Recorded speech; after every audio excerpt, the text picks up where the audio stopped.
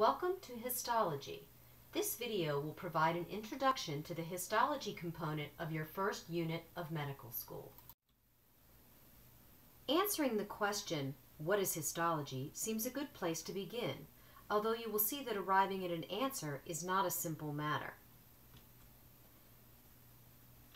The typical dictionary definition is that histology is the study of tissues. Histo means web or tissue in Greek. However, you may not be entirely sure what tissues are, in which case this definition is not very satisfying.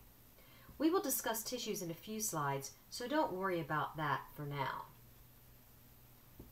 The term histology began appearing around 1850, along with advances in the construction of light microscopes and related equipment. Although it would take several more decades to develop the theory and components required to make light microscopes of the quality we use today, the instruments at that time were improving, and scientists were developing techniques to study all parts of the body with microscopes. Now, perhaps a more useful definition of histology is that it is microscopic anatomy, the study of the body's structures using the microscope, in contrast to gross anatomy, which uses only the unaided eye to examine structure. Today, microscopy includes many tools such as the electron microscope. But this introduction will only consider some basics of light microscopy.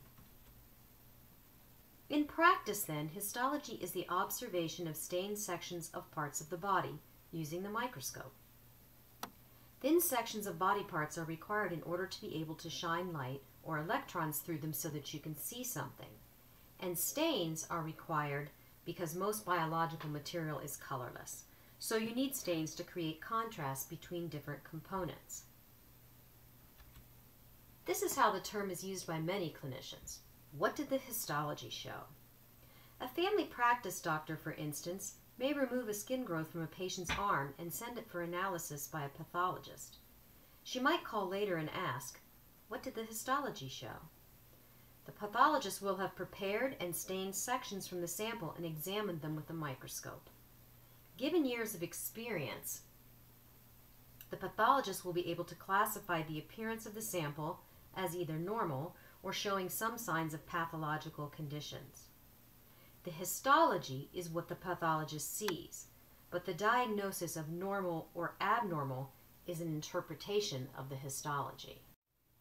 At the beginning, your job will be to learn what normal histology looks like for all the organs in the body, though we will show you abnormal material as well throughout the semester, both because it is interesting and also as a useful contrast with normal. Here is a blood smear prepared from a healthy patient.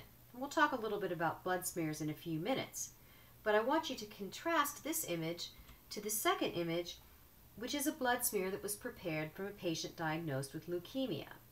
So there are obviously distinctions between these two blood smears, and it is obviously important to be able to make these distinctions. In fact, making the distinction between normal and abnormal can be a very difficult task for a pathologist, because there can be a wide range of both normal and abnormal structure depending on what is being analyzed. Misclassifying an abnormal sample as normal will lead to disease progression in a patient, while misclassifying a normal sample as abnormal could result in unnecessary treatment. For us, histology is really concerned with the microscopic structure of cells and organs in relationship to their function, physiology, molecular components, genetics, and diseases. Histology is cell biology and physiology with an emphasis on the structures involved. In order to study the tissues of the body, we first need to distinguish cytology from histology. Cytology involves the microscopic observation of stained cells, but it does not require sectioning. In some cases, one can obtain cells from the body in a suspension that can be analyzed directly. Sometimes an entire organism or structure can be placed directly onto a microscope slide, although this isn't as common when studying human tissues. This technique is useful to preserve structural relationships. This particular example shown here on the right is a flat mount of a mouse retina showing the retinal ganglion cells, which are the cells that are destroyed in glaucoma. Another technique often called a squash preparation, is useful for counting of cell numbers or seeing individual details. The third type of preparation is called a smear. This is useful for blood cells, swabs from the mouth, or from the vagina, and that procedure is called a pap smear. In this case, samples are obtained by sticking a needle in an organ and withdrawing material, called fine needle aspirates. This material can be placed on a slide, stained, and directly examined, and this is because the samples are thin. This next diagram shows the steps in making a blood smear, with the micrograph on the right showing the resulting stained blood cells. This is a very common procedure, and some of you will get to make blood smears in a few weeks. Everyone will be looking at smears of blood and bone marrows in the lab. Histology implies sectioning biological material before staining and observing it with a microscope. Here you see several sections that were taken from human skin. In the section on the right, you can see a number of different hair follicles. A typical sample preparation involves several steps and takes time, from many hours to more than a day, depending on the urgency with which results are needed. You can follow the steps in the diagram, starting on the left with obtaining a sample. This may be a small piece of tissue removed from the body, a biopsy, or a small portion of a larger piece removed during surgery. Samples are small, both to speed up the subsequent processes, which are diffusion limited, and because only small areas are needed for observation. The sample is then fixed or treated with chemicals that cross-link into nature proteins and other macromolecules. This kills the cells and keeps large molecules from moving. It's a bit like hard-boiling an egg. Heat denatures the egg proteins so they stay in place when you remove the shell. After fixation, the sample is dehydrated or treated to remove water, typically by running it through a series of increasingly concentrated alcohol solutions, ending at 100% alcohol. The alcohol is then replaced with a different organic solvent or cleared. The second solvent is used to introduce a material like wax or plastic resin, which will infiltrate the sample. When that step is complete, the wax is allowed to harden or the plastic polymerized. This embeds the sample in a hard matrix that will allow it to be sectioned. Sectioning is done with a machine called a microtome. It moves the sample up and down, each cycle advancing it towards a knife a fixed short distance, such as 5 microns, to make thin sections. The sections are then collected on glass slides. If the sample was embedded in paraffin, that is removed with organic solvents. The sample is rehydrated and treated with stains. Finally, a clear mounting medium is added and a thin glass cover slip is placed over the section. When the mounting medium hardens, the slide is ready for the microscope. As mentioned earlier, staining the sections is required in order to create contrast between different parts of the cell. Most biological material is colorless, with the exception of red blood cells and some pigmented structures such as found in the eye. There are many different staining mixtures designed for revealing different things, and we will look at a number of these different stains over the course of the semester. But probably the most common stain used in histology is a mixture of hematoxylin and eosin called H&E. This is certainly used widely in pathology laboratories. Hematoxylin is a dark blue molecule that is positively charged. Therefore, it binds to acidic structures such as the DNA packaged in the cell's nucleus, and it stains nuclei dark blue or purple. Eosin is a pink-red molecule that is negatively charged. It binds to basic molecules such as the arginine and lysine residues on proteins. It also binds to collagen. This tends to give the cytoplasm of cells a lighter red, orange, or pink color. Now let's take a look at an H&E stained section of rat liver. Seen here is an H&E stained section of rat liver. H on this section stands for hepatocytes, which are the liver cells, while S represents sinusoids, which are a type of capillary containing the red blood cells. The nuclei of liver cells are round, so they appear as dark blue circles in this preparation, while the cytoplasm of the liver cells is a magenta color in this case. You will find that H&E staining results in a wide range of colors, from pale pink to deep magenta. This is due to variations in the composition of tissues, in the many steps involved in preparing tissues, and in the actual recipes and age of the stains, which may differ from lab to lab. Those of you who actually prepare blood smears will inevitably see that your slides will differ from those of your colleagues, in part due to the staining preparation. This inevitable color variation is one of the things that makes histology challenging and often frustrating for students. Color is useful, but shouldn't be used as the only tool. The red-colored bean-like shapes inside the circle are groups of red blood cells, which you can see have stained a bit differently than the liver cells in this example. However, red blood cells won't necessarily look like this on other slides. Sometimes they are very pale, and sometimes they are bright red. Now that you have an idea how slides are prepared, let's go back and consider the nature of tissues. What are tissues?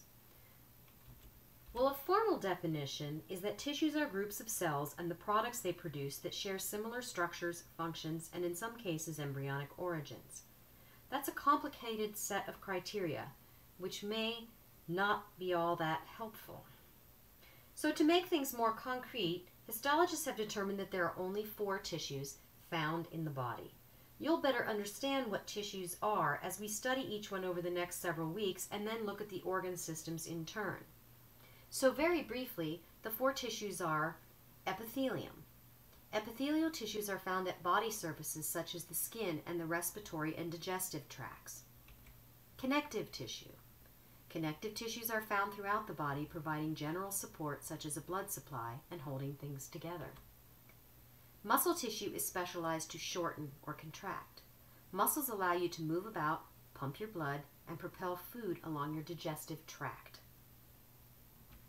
Nervous tissue is specialized to gain information from the environment, process that information, and control the activities of the body, from thinking to sweating.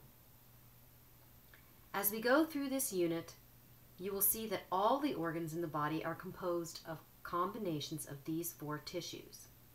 And although the concept of tissues comes from work that was first done in the 1800s, it has stood the test of time and still provides us a useful way of understanding normal function and in recognizing disease. So let's end by taking a quick look at a section from the small intestine, where all 4 tissues have important activities. So to get oriented, the abdominal cavity is found at the bottom of the slide. And you will see this label appear dramatically on the bottom right. This is inside the body. The lumen is the small opening at the top. This is topologically outside the body and where food, which is called chyme at this point, would be found. Look just below the labels for lumen and you will see E, which identifies the epithelium lining the surface of the intestine. You can see that the dark nuclei are elongated ovals in this tissue. That is because the single layer of cells in this epithelium are very tall. Part of the job of this epithelium is to move nutrients from the lumen across the cells to be picked up by the circulatory system. The small intestine has an extremely complicated geometry, and if the section happens to pass through the epithelium in a different orientation, as it does a bit to the left, you will see that the cells are cut in cross-section, so the nuclei actually look round in that section. Orientation is another complication of histology, and you will have to get used to it for understanding the microanatomy that you see in sections. But don't worry, you'll get a lot of practice. If you look to the right, you will see a CT appear, or connective tissue. This is a large area of connective tissue, and you can see there are many nuclei here and not much cytoplasm visible. This is an area full of small cells of the immune system. You should know that the gut is full of bacteria, so it is important to have cells ready to protect the body from invasion. Now further down and to the left, you will see another CT appear. This is also connective tissue, which clearly contains fewer nuclei than the area above. This is a denser connective tissue that provides mechanical strength to the intestine. It also contains blood vessels and lymphatics to support the organ. This dense connective tissue can be used to make a casing for stuffing sausage, just to give you an idea of its strength. Just below this dense connective tissue layer is a layer of smooth muscle, indicated by M. You can see that the nuclei here are elongated ovals. This is a band of smooth muscle that wraps around the circumference of the intestine. And just below that is another layer of smooth muscle where the nuclei appear as small circles. This is a band of smooth muscle that is running longitudinally along the length of the intestine. If you look even lower on the section, you will see a clear area between the muscle bands. This is a bit of nervous tissue that contains nerve cells involved in controlling the activity of the smooth muscle bands, and this helps efficiently mix the chyme and transport it along the intestines. There's also another bit of nervous tissue to the right, indicated by the long arrow. We will look at slides like this many times through this unit. You will learn to identify the different tissues present and the cells they contain. Later, you will look at these slides to identify the organs made up from these tissues and relate the organs' functions to the specific structures they contain. We will also show you slides in class and lab where pathology has changed the organization of these tissues. Histology gives you a rich vocabulary for describing the body, as well as a set of images that many find useful for relating anatomy and physiology to function. Don't worry if much or all of this is new and somewhat mysterious at the moment. Over the next few months, I promise this material will become familiar.